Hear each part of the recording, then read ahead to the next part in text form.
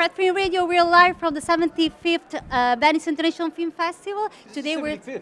Yes. It is. The oldest film festival in the world. It is. Italy, yeah. before Cannes. So. Yes.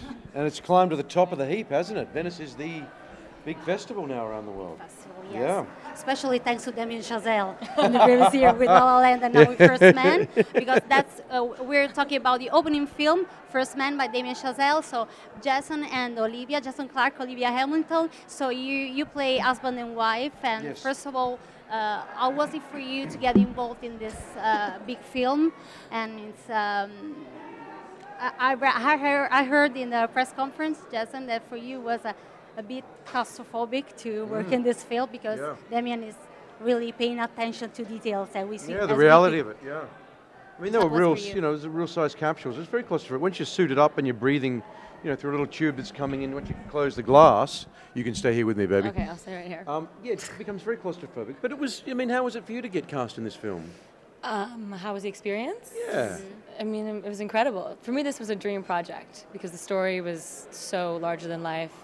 Everybody involved, the cast, the cinematographer, the production designer, just top of their field, and then the character. All the characters were written with arcs, with nuance, so the roles were really wonderful to play. Yeah, to say that there are a lot of silences, music, hands, highs, but every character is so detailed. So I was wondering how much of it was in the script, how much of it you developed with Damien.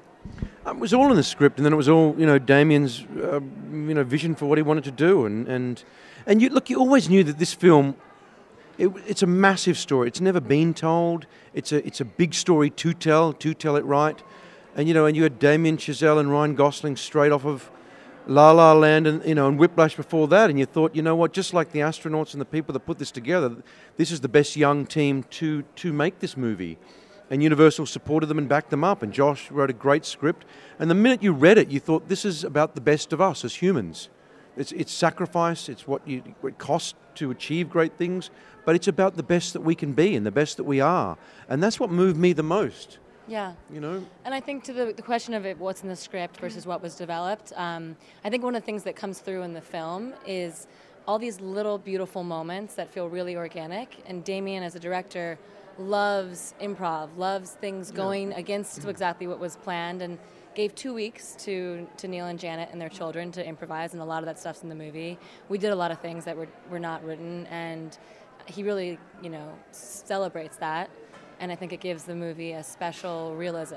An intimacy. Yeah, an intimacy. And a reality. Exactly. Yeah, and a freedom. He knows what he's doing, he knows what he wants, he knows the film he's going to make, but he still lets you believe that magic can happen any, given moment on set. And that's, as an actor, that's just fantastic. And plus, it was a challenge for him, It's a monumental film, Yeah. No, but it is. It's a huge film. It's an epic film. It's an intimate film.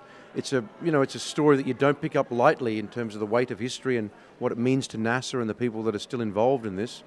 And bravo to him, really, and to Ryan as well. What did you take away from this experience? What did you take away from this experience?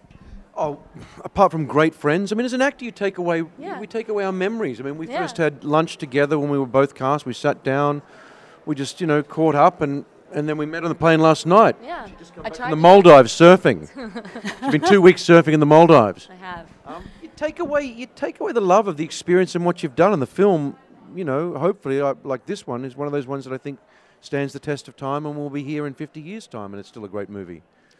Would you say that it's a story about, a man landing on the moon, so a big achievement, or also a story about a man facing, It's a film about what is possible, what we can do if we really want to, if we have the determination, the hard work and the sacrifice, what we are capable of, and for you. And I think also what it takes, not just this is what we can do, but these are the costs. And this might be the hero at the helm of it, but these were all the other people, his wife, Janet, his kids, the family, the people who paid for this, essentially, with their lives and their time and their energy and what the country put into it. There's a bit of political stuff in the film as well. So it's both. Yeah, if you want a 6-foot peak, you better be prepared to wipe out. Yes, a good surfing analogy. Bruise is going to come. Exactly, yes.